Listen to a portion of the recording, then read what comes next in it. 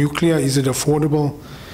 If I don't have a sustainable balance sheet for the current 700 billion of assets of generation, transmission and distribution now, I can't go and commit to additional expenditure around nuclear program.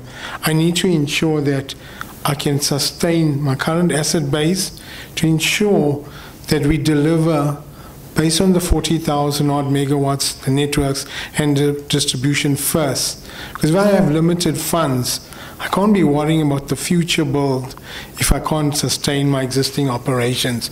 So from our side, we will focus on maintaining the current assets, completing the build program that we committed to, and then we'll have to look at whether Eskom on its balance sheet can sustain a nuclear program going forward.